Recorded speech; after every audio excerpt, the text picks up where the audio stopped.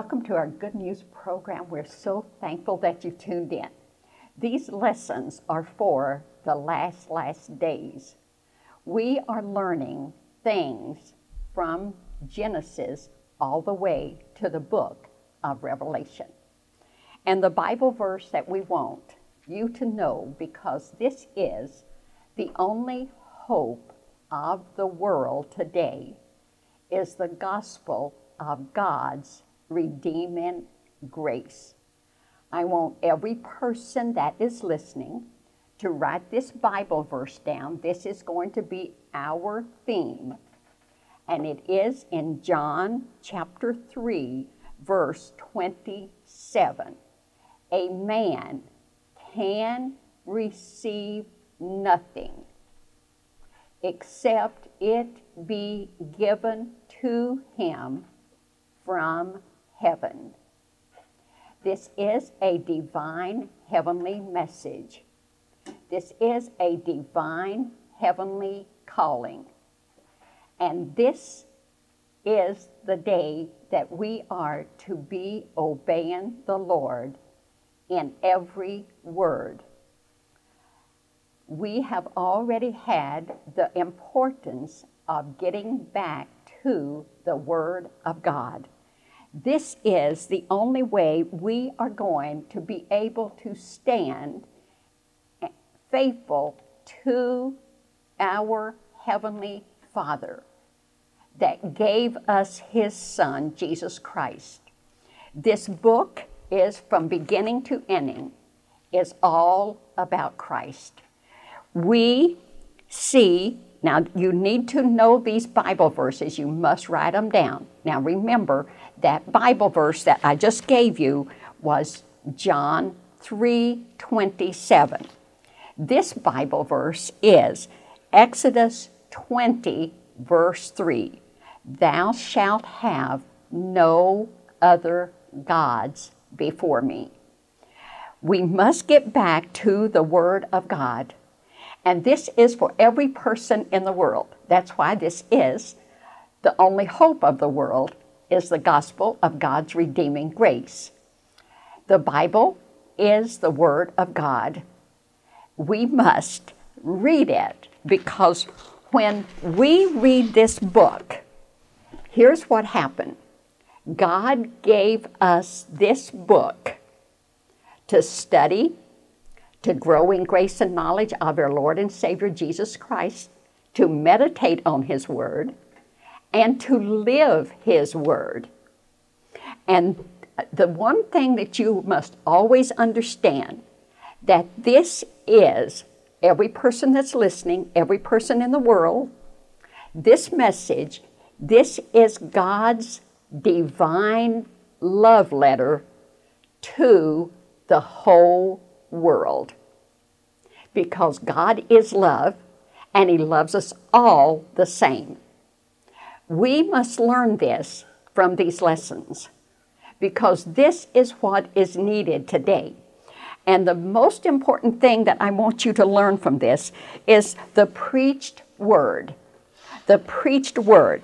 God's divine principles for daily living are His divine principles. In 2 Timothy 4, verse 2, he says, preach the word. We are, when we give out His word, we are giving out this wonderful Bible verse that you must write down and memorize it. Psalm 12:6. The words of the Lord are pure words, as silver tried in the furnace of the earth, purified 7 times. It's the only living book in the world. And then we must see in 1 Corinthians 2, verse 4. This is why we must know the Word, because Satan is trying to defeat the very elect today. Now remember, this is only for believers, because unbelievers cannot understand this truth, because this truth has to be given by the Spirit of God. 1 Corinthians 2. This is so amazing when we study the Word and understand it. 1 Corinthians 2, verse 4. For I know nothing by myself. This is why we are to get into this book. And he says, now this was Paul writing this, my preaching was not with enticing words of man's wisdom, but in demonstration of the Spirit and power of God. In demonstration of the Spirit and power of God. Now, if you can understand this, you will know that you can never have the knowledge that is in this book unless you have been born again by the Spirit of God. So this is in Revelation 21:5, for he said, write, for these words are true and faithful. There's no controversy when you give out the Word of God. It speaks for itself. You associate Scripture with Scripture, and this is how you learn God's Word. And Revelation 22:6, these sayings are faithful and true. Now, when we understand what is going on, the Holy Spirit is the revealer and interpreter of each word. The Holy Spirit. 1 Corinthians 2:13. Which things also we speak, not in words which man's wisdom teaches, but which the Holy Spirit teaches, comparing spiritual things with spiritual things. This has to be learned through the Spirit of God, because he says in the book of John, this is what we need today, the book of John, we're going to learn a lot of lessons, and if you don't know the book of John, what we're going to do is to teach you what the book of John teaches. He teaches that Jesus is deity. He is the Son of God, and only the Son of God is to be worshiped. So here we have in John chapter 14, verse 26, but the Comforter, now this is, Jesus promises us a teacher of truth before he goes back to heaven. But the Comforter, which is the Holy Spirit, whom the Father will send in my name, he shall teach you all things. So we have to have the Spirit of God before we can understand this book. And then John 16:13. Now you have to know these scriptures to understand. You have to be born again before you can understand and interpret these things. And the Spirit of God teaches you all things, so he interprets that for us. We worship him in spirit and in truth. So Jesus, before he went back to the cross, before he went back to heaven, before the cross, he taught them in John 14, verse 13, howbeit, when he, the Spirit of truth, is come, he will teach you all things. Now, I want you to read the 7 things that he has given for us, for the Spirit of God, to teach us. And then the last one is in verse 14. All things that the Father hath are mine. And then in verse 14, he shall glorify me. Do you know this is what we are to do? Whatsoever we do, do all to the glory of God. This is why he has this. And then, of course, you have the Trinity. Now, you cannot understand the book unless you know the Trinity. And I have given this to you so many times that you know it. There's no other way for you not to know it. But to those of you that have never heard these, he is a Trinity. 2,500 times in the Bible, he says Elohim.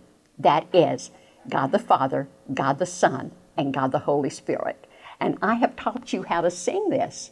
God the Father, God the Father, God the Son, God the Son, God the Holy Spirit, God the Holy Spirit, 3 in 1, 1 in 3. And then the reason you must know this, because you cannot go to heaven, which we're going to learn that the rapture is the next thing that's going to take place, because you are not complete until you are born again by the Spirit of God. This is what we're learning in these lessons, and they are important. And then the foregoing facts reveal an important truth between the written Word of God, the Holy Scriptures, and Christ, the incarnate living Word of God. There is a vital organic union, co-equal, co-eternal. And we're going to learn about things that are eternal. Let me ask you a question before we go to those things that are eternal. This is God the Father, God the Son, and God the Holy Spirit. They work together in everything in this book. They cannot be separated. That's why the body of believers is so important. We are one in Christ. We are one with our Heavenly Father after we become a child of God. This is why we see in 1 Corinthians 2:12, now we have received not the spirit of the world, but the Spirit which is of God, that we might know the things that are freely given to us. All of these things are free. And when we learn about the rapture this week or next week, I'm going to teach you what the rapture is and who can be raptured. And all of you children that are listening, you have to continue to listen to these lessons, because we're going to be taken up into heaven. God is above all the world, all of everything, and we're going to meet Him in the clouds. He is from outer space. That's what this lesson is. And we're going to be raptured to be with Him. We're going to get a body of light. We're going to be taken up into heaven. When we reach the speed of light, we're going to have a body of light. All of you children that I've taught over all these years, I pray for 100-fold of every person that's listened. And we will be raptured, and it doesn't cost us anything.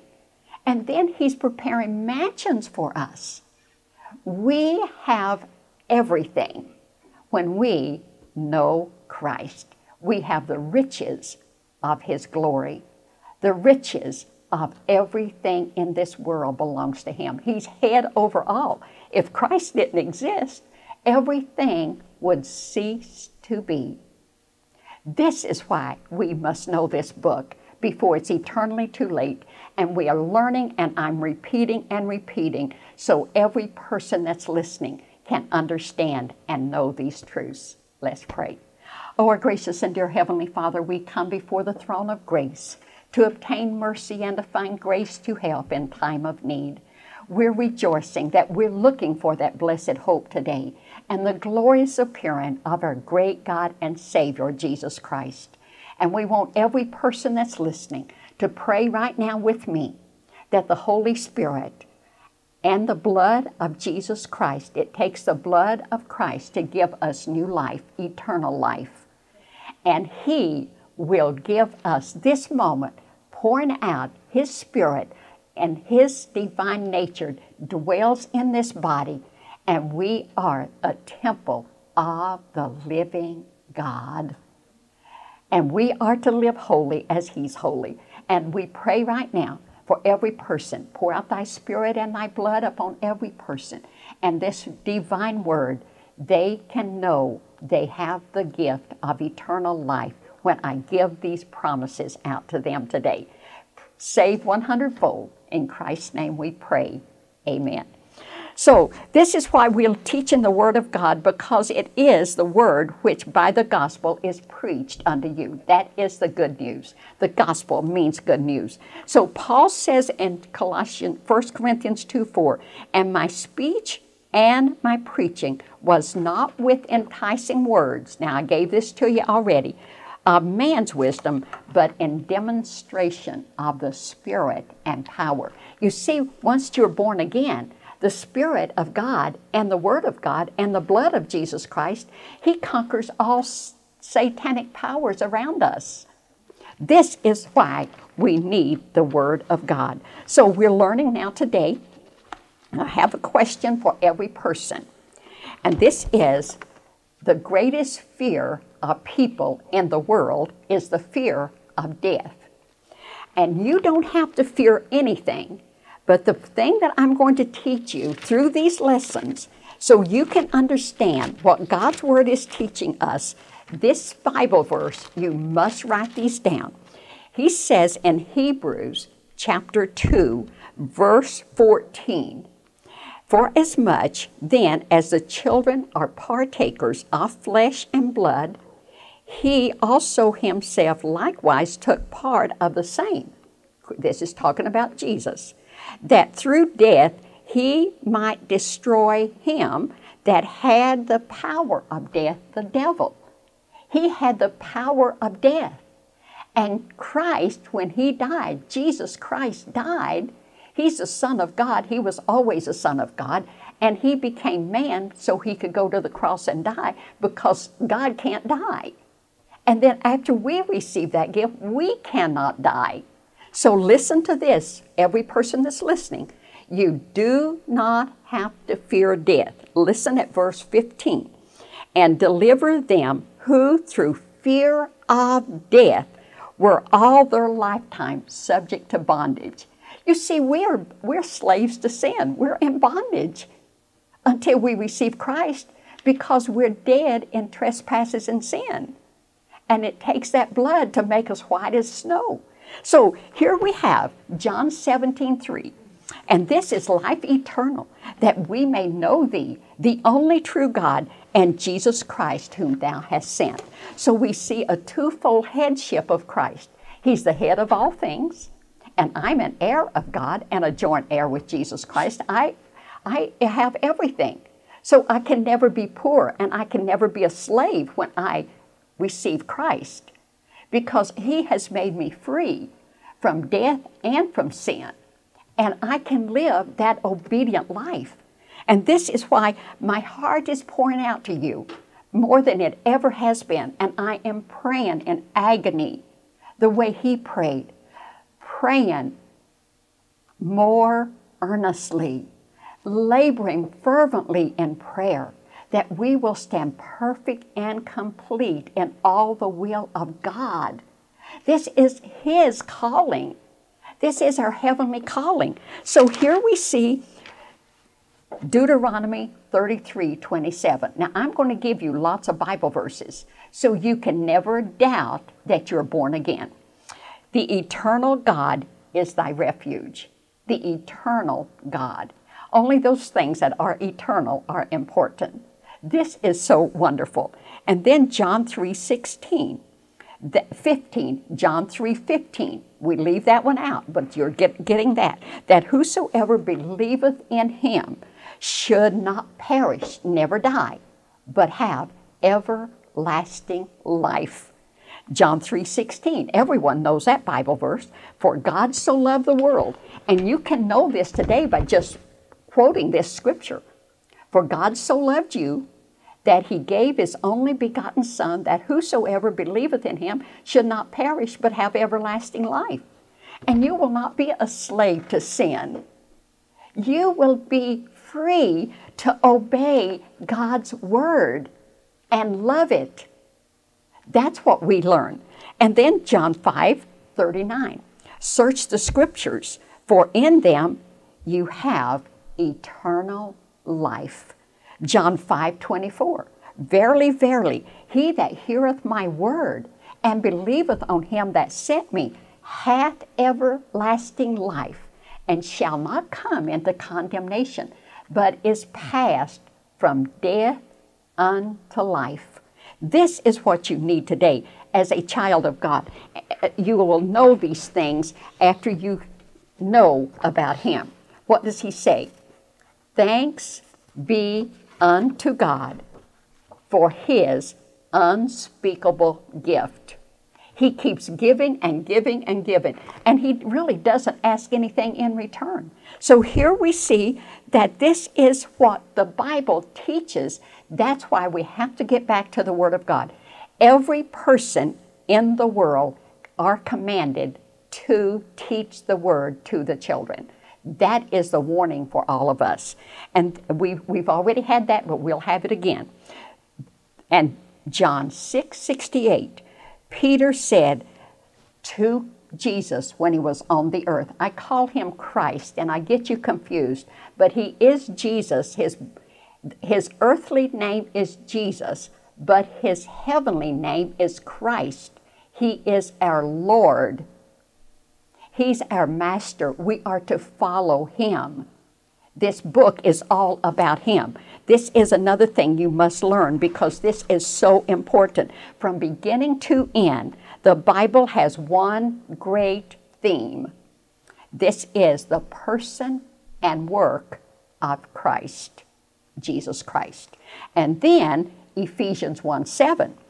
From beginning to end, the Bible testifies of one redemption. In Christ we have redemption through his word, even the forgiveness of sin, according to the riches of his glory. This is what we have in Christ. This is why we must get back to this book so we can know that the Bible teaches of one God.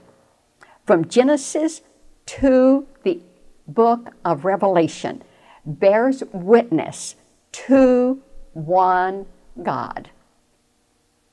Thou shalt have no other gods before me.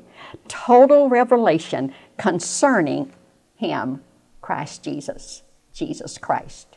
He is the Son of God. He is the Son of Man. And the Bible, continuous story. One continuous story all the way through. The story of humanity in relation to God. So we're seeing now, and you can't ever doubt when you know this. So John 10:28, I give unto them eternal life. And then Romans 5:21, grace reigns through righteousness unto eternal life by Jesus Christ our Lord. And everybody knows this Bible verse, Romans 6:23.